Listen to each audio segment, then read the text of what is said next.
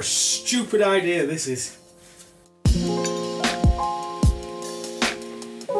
So these are the first 3 printers that I'm going to be talking about. We've got the Mars 3, which is the brand new 4K one. We've got the relatively new Creality Harlot 1. And we've got the Nova 3D Ben A4, which I don't think many people talk about, but this has been my favourite printer at the beginning of the year. And the only reason I've not used this so much is because it's a smaller build plate, but it is one of my favourite ones. And after this video, it will be going home with me. But I'm yet to play with this one, so we'll see. But these are what I'd call affordable printers, from around £200 to 300-ish. So what I'd say, you know, disposable ink, cheaper than a PlayStation. All right, so let's get them all set up. Let's run some test prints, and let's see what they've all got to offer. So all the printers get re-leveled, they get a bit of a service, as in I grease up the Z-rod, I change all the FEPs, now that we're a job. Changing FEPs in 6 printers does take a while, but I just thought I'd make it as fair as possible so every printer feels like new, because some of them have not been used for a while. Now, to make this fair, I'm also going to be using the exact same resin. My resin of choice is Z-Mud. Z-Mud's great for capturing detail. It is a little bit softer, so you have to print considerably slower than you normally would, because it can be quite soft on the supports when it's tearing off the FEP, so be careful of that if you are going to use it. And I have found that it doesn't work very friendly with some printers, and you have to expose it quite a bit more than you think you would. But other than that, it's one of my favourite resins. It's very thin. I don't know what's different about it. It just seems to capture detail very, very well. Now, for getting the printers set up so they're all printing as best they can, I go through doing validation tests, which you can download off Thingiverse, and then after I've done that, I print these models, which are going to be free below, from Print My Minis. And the reason I do this is because it's a small model with some very, very small intricate details on there. Printing small models is quite hard, and if you can get this amount of detail on a small model, even with these cheaper printers, you know you've got your exposure proper locked in, and that's what I've done across all the printers. Now, as you can see from all these example prints, they're all very, very good. You've got to remember this is a very small model. This is literally 28mm tall, and the details captured on the ropes, the detail captured on the little skulls, the beard, the feathers around his waist, his eyebrows, things like that have been captured very well on all 3 printers. There is a touch more sharpness on the Harlot 1, and obviously there's a very Nat's Air improvement again on the Mars 4K. But again, it's so slim. So on a model that small, if you're printing 28mm miniatures, if you want absolutely the best print, go for a 4K printer. But I'm very happy with the 2K prints. And what it boils down to with the printers, to me, especially these cheaper ones, is the usability. Now, when I'm talking about usability, I'm talking about functions, I'm talking about little lifestyle choices they've put on the printer that make life easier.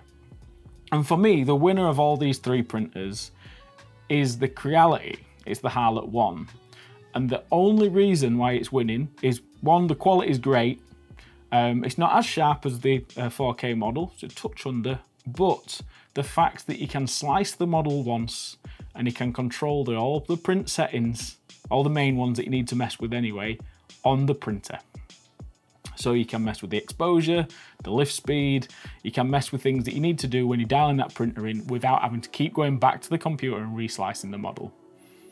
It just makes life so much easier, and that's why out of all 3 lower end printers, I'd choose that. But I want to tell you something about this Mars 3 printer. Right, so I've been having problems with my Mars 3. From the first day that I got it, the screen's leaking a little bit, which means it prints out these little bits of resin that stick to the build plate on the edges, which isn't good because it means I have to drain the vat. I notified Elego of this straight away. They said, oh, we'll send you an update. So they sent me an update for the printer. That didn't work. And then the engineers said, we'll send you a new screen. However, it's been a while and I've not received a new screen yet. And while I've been waiting for this new screen, I've been printing and just draining it off. Something else has gone wrong on the printer. It's the home sensor. So what happens is you go to home it, and it doesn't know where home is.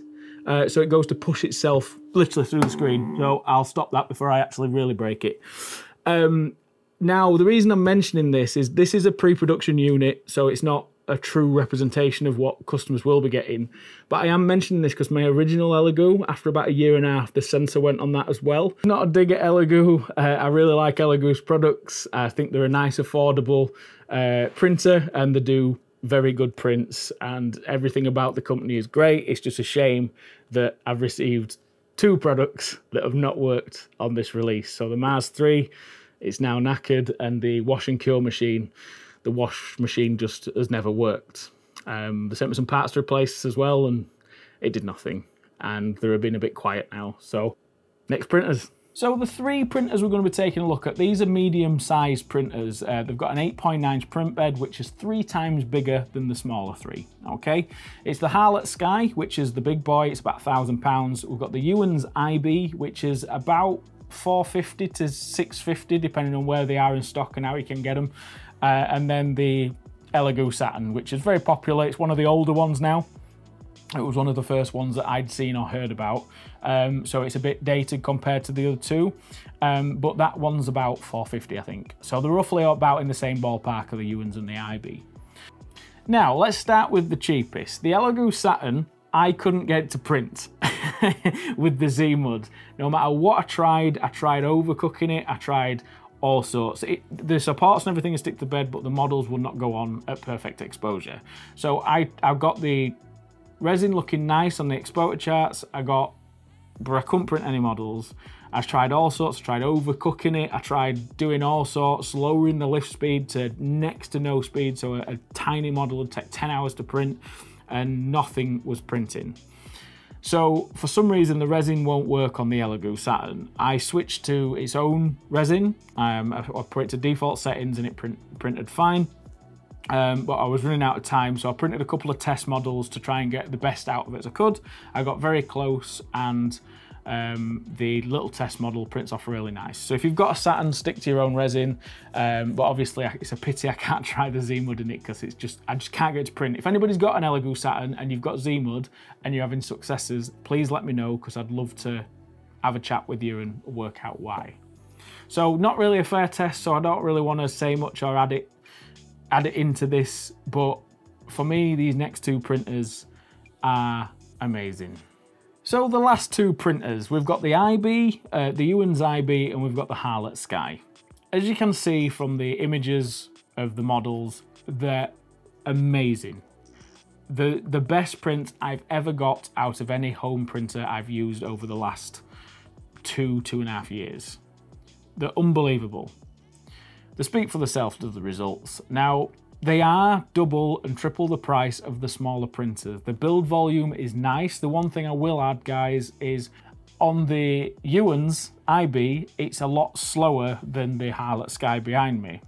The Z-Rod is a lot thinner, it's not as strong. So a model that would usually take the Creality Sky about 4 or 5 hours, it would take close to 7 to 10 hours to print on the Ewans. So if speed's your thing, then obviously you want to spend the extra money. But for me, speed isn't an issue. I'd rather have a successful slow print that looks beautiful than a fast okay one. So speed's not a problem. All I know is one day I'll come in, I'll set them off, the next day I'll come off and they're fine. That's how I work. I'm not really bothered about the speed of things. So I'd just rather have it successful, and usually a slow print usually means it's a good print, so we'll go with that. So this video has not gone the way that I thought it was going to go. I thought I'd be able to give you, say, printer A is amazing for the price, printer B is amazing for the price. It's not, and I think whatever printer you buy, you're going to be happy with it. A 2K mono screen upwards, you're going to print awesome models. The deciding factor of this is it's more to do with what files you're printing. Maybe the resin's a little bit as well. So it's not the hardware, it's not the resin, it's more to do with the files. And a lot of the older files that are out there, they was sculpting for older printers, which is fine. You know, technology moves on. It just means that the sculptors have to move with that. And there was exaggerating certain details and stuff so it looked good on a home printer. Now our printers are capturing like cloak details, that we're capturing skin details, which is amazing. We're not production quality yet, but we're not far off, and the fact that the sculptors can offer that on models now is amazing. If you want to download the model that I've printed to see what you can get out of your printer at home, it's free below to download. But if you do want to support Dan at Print My Miniatures, he's got loads of high detailed models for you to download and print at home. So there's Print My Minis on My Mini Factory, which you can buy single models and everything else. Or there's this Patreon if you really want to support him. And this month's release is some of the nicest lizard men I have ever seen. Check it out, even if you're not going to buy them, but just check it out, because literally, guys, they're some of the nicest STLs that I've seen. Dan's from Atlantis Miniatures. He does some awesome resins as well. So if you haven't got a 3D printer and you're watching this just out of interest, check out his resins. All the links to that are below. But if you want to support me, guys, don't forget to check out my shop where you can base all your models that you print. I've enjoyed doing this video. It's been a nice deep dive in a rabbit hole that I've been wanting and meaning to go down. And if you're enjoying the 3D printing content, let me know. And if there's anything you want me to cover, how I dial my printers in, how I do things, let me know. And if the interest is there, I might do a couple more little videos on 3D printing. But thanks for watching. Thanks for tuning in. And you know what? I'll see you next week for another good 3D printing video, because I really want to do this. I'll see you then.